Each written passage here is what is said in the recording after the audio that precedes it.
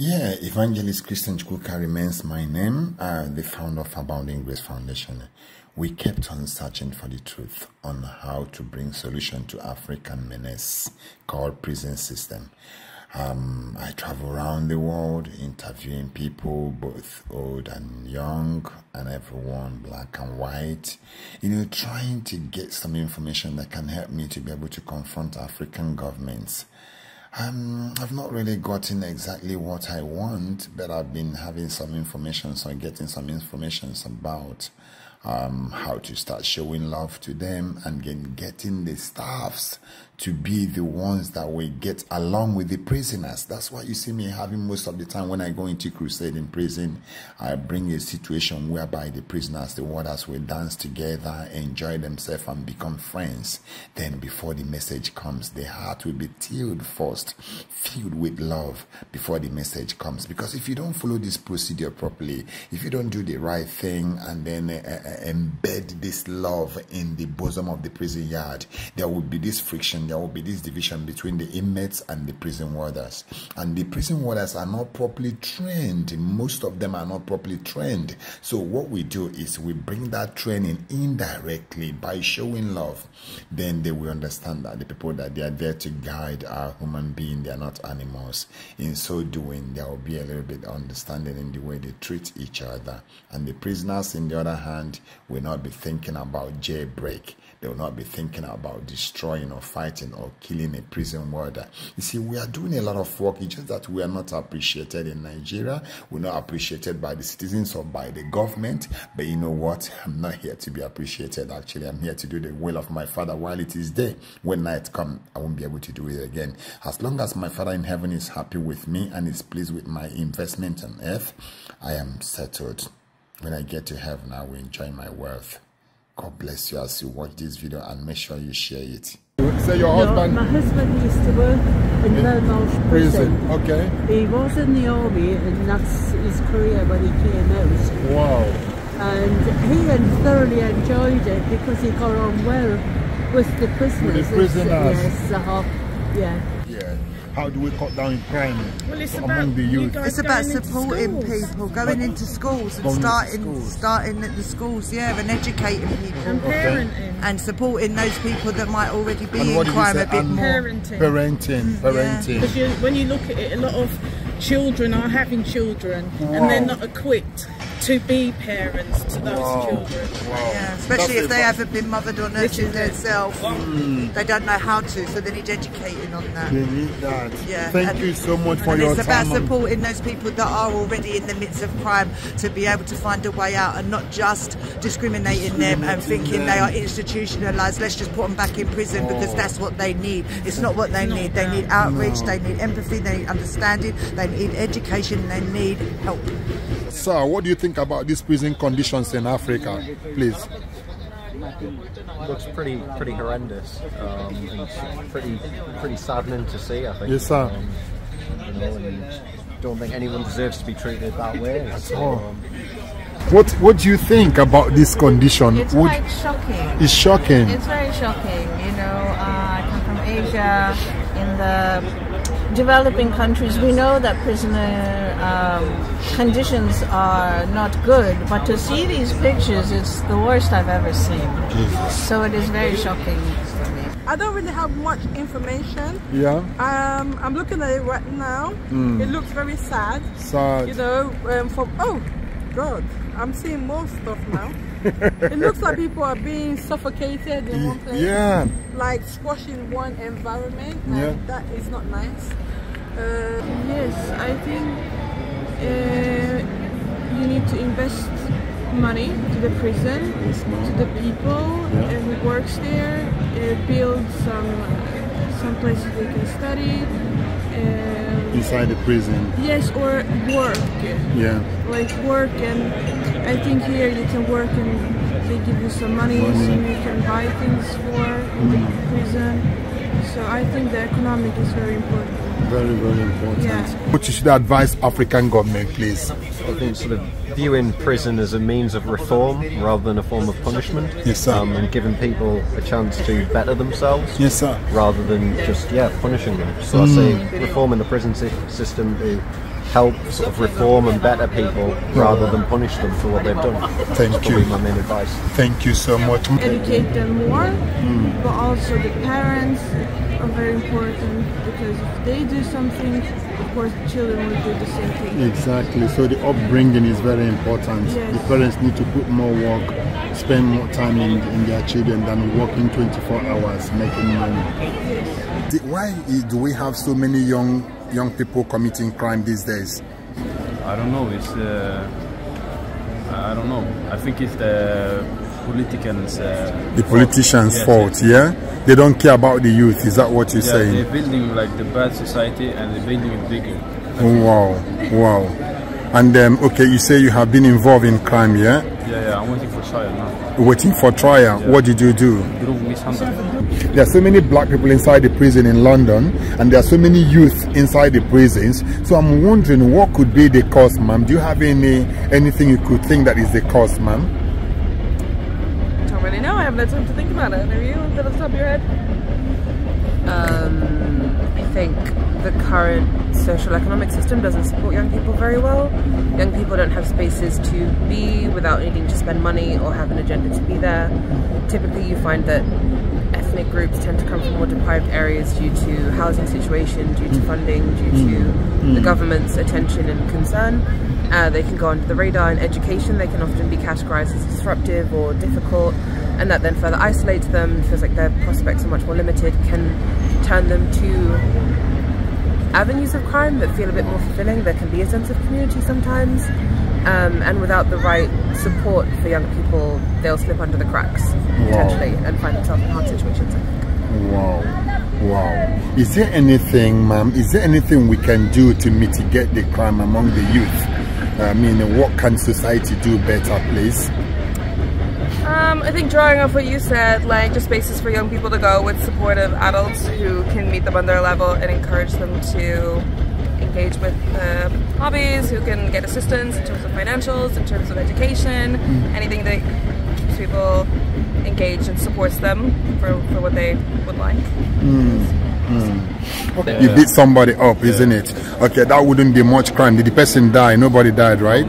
No, nobody died. I believe. It's 1.5 years in prison. 1.5 years. I'm sure after 8 months they're gonna let you go home. So that's no problem. You're not gonna do that again, will you? I'm so glad, because prison changed people a lot. I'm inside the prison. My life has changed completely, and I'm not going to regret that I went to prison in Sweden. If you look at the African prison system, it's terrible. Look at the condition. Look at how people are sleeping. But here the prison is very different. So I'm glad that you have changed, and I believe you're not going to commit any crime anymore after this. It's a mistake. It's a mistake. Yes. Oh, okay. I'm going to be praying for you as well. You're not going to be there more than 6 months. They're going to bring you out. Once you go there, you make yourself a better boy, and you change, and you see everything will be okay with you, okay? Thank you. What's your name again? Leon, okay? Nice meeting you, Nice meeting you, Leon. Think about the youth committing crime these days. I think it's a bad thing, but unfortunately some people don't have any choice. Okay. They don't have any money, they have to bring in money for the family. Okay. And for them the only choice is to sell drugs or do bad things to get money easily. Oh, because they have no money, that's why they are committing crime. So most of the crime is economical crime. I think so. Okay, but have you been involved in any crime at all? Please don't. Please don't. It doesn't help anybody. Even violent crime, it doesn't help anybody at all. And how old are you? I'm 17. 17. Soon 19. Soon 19, okay. Are you a boy? Do you know who Jesus is? Yeah, I'm a believer. You believer? Oh my God, this makes me so happy. Now I'm so happy. Okay, I'm gonna give you my contact, and we're gonna keep in touch as well. My name is Evangelist Chukwuka, and I want to help you in a way I can. Look at this now. This is my my flyer here, and my number is there. This UK line, you can always. I'm based in London. I stay in London. Yeah, this is my UK line. This is my Nigeria line as well. So anytime you wanna talk to me, please feel free to do so. Send me a WhatsApp so I can have your number. I'm glad that you're a Christian, so we can make you stronger. So we can help you to become stronger. Okay. I'm here with one of the officers, and here in London. I just wanted to ask you a question, please. What do you think is the reason of the crime increase in London? No behavior. No home training.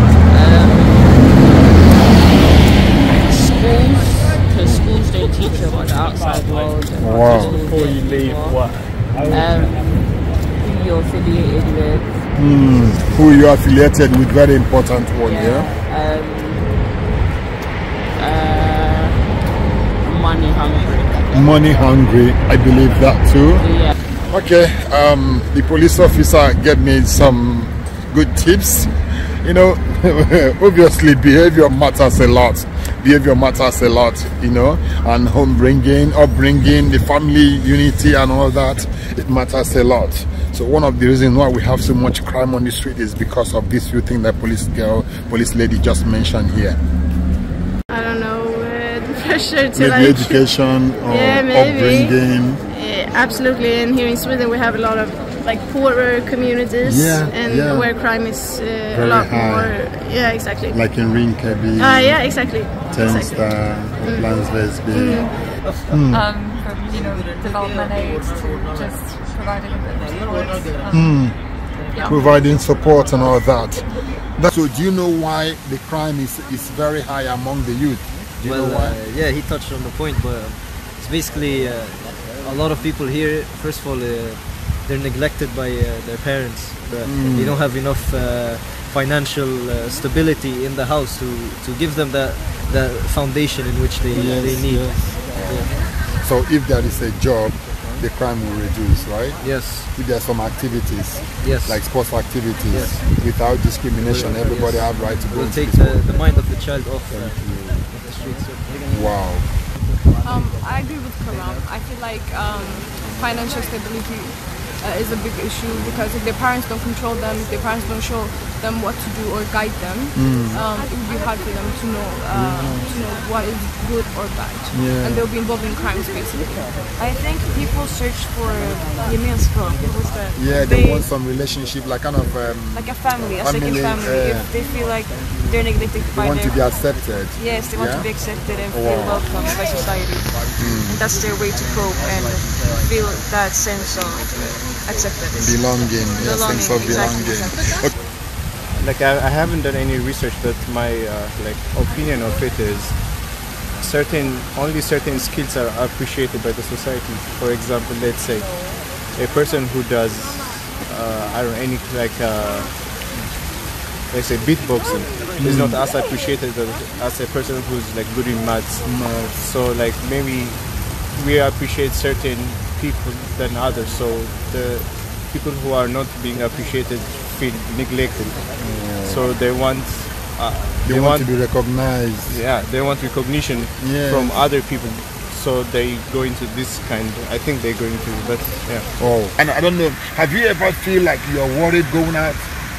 Like you're a little bit afraid of going out because of trouble outside?